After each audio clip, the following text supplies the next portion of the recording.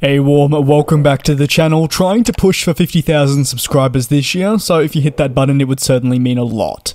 The Airbus A350 and the Boeing 787 have emerged as leading contenders in the widebody market when we do factor in orders for aircraft.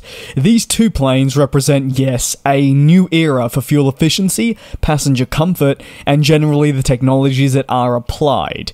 As a result, they've equally attracted some pretty substantial interest in the 21st century. When airlines decide on the next era of their operations, you will often find the A350 and the 787 up for consideration.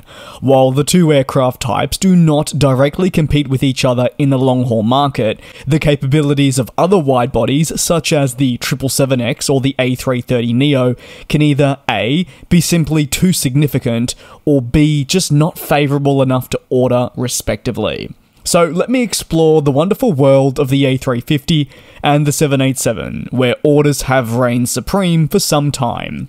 The Airbus A350 and Boeing 787 were both introduced in the early 2000s, and while one would enter service earlier than the other for one plane maker, they both represented a pretty significant shift towards more fuel-efficient aircraft types, and this also had a roll-on effect for the overall environmental impact that was significantly reduced.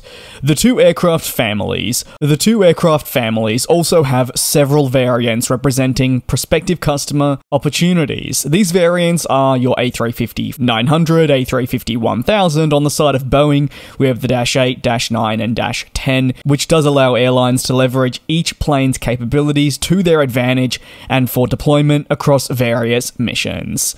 Airlines will often put the A350 and 787 up for battle in a way because of their relatively modest size compared to other larger widebody options like the 777X, A350, or the 747-8.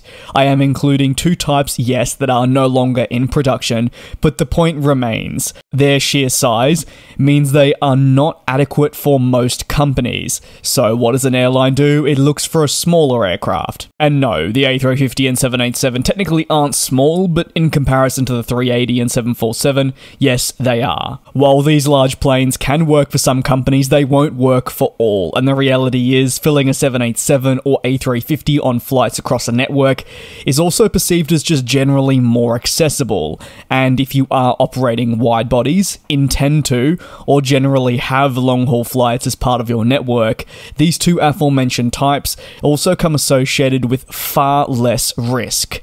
Additionally, these wide bodies provide greater flexibility for airlines to operate on various routes. This could be your long-haul intercontinental flights or shorter services where there is a substantial demand required on a daily basis.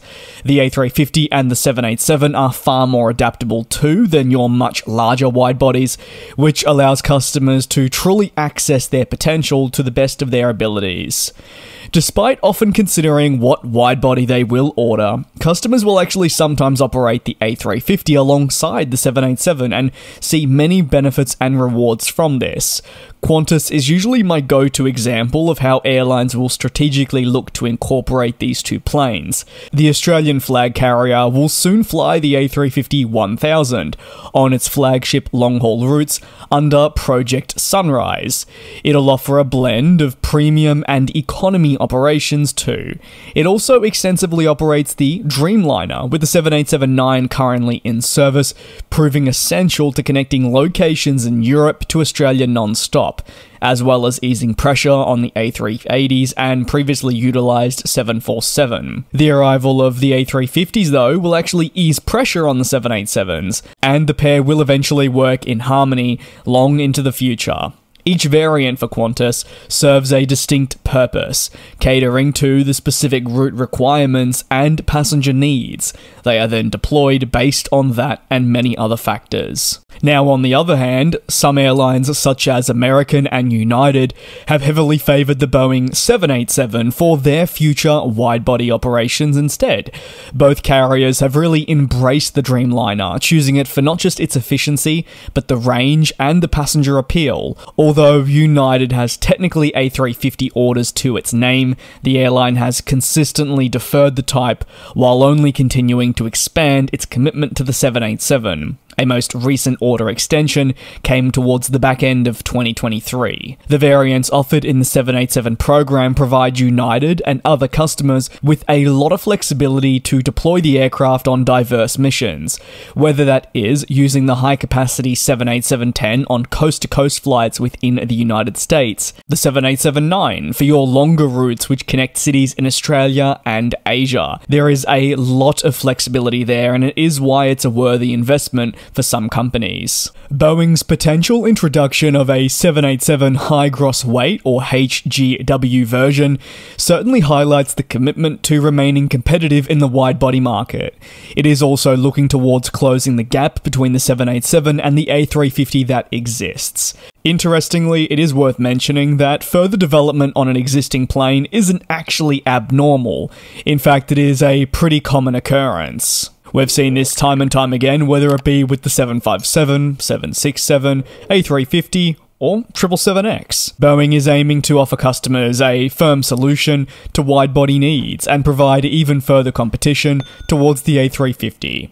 With the 787 HGW, Boeing certainly enhances its appeal in providing airlines with additional reasons to opt for the Dreamliner or continue selecting it over the Airbus counterpart, especially if they are already flying the 787. At the end of the day, any order that Boeing can snag away from Airbus is ultimately a massive positive, and they'll do anything in their power, within reason of course, to do that. The A350 and 787 truly redefined what it meant to offer long-haul travel as a wide-body, and they're definitely two industry leaders, with the aircraft also being loved by customers right around the world for different reasons. For a prospective airline looking to acquire either type, there are several advantages, but equally proven there are opportunities to utilize both to benefit a network. Either way, you can pretty firmly say that the pair will continue dominating the scene for some time as customers enjoy the opportunities in the long-haul market. You can let me know your thoughts down below in the comments on the Boeing 787 and the Airbus A350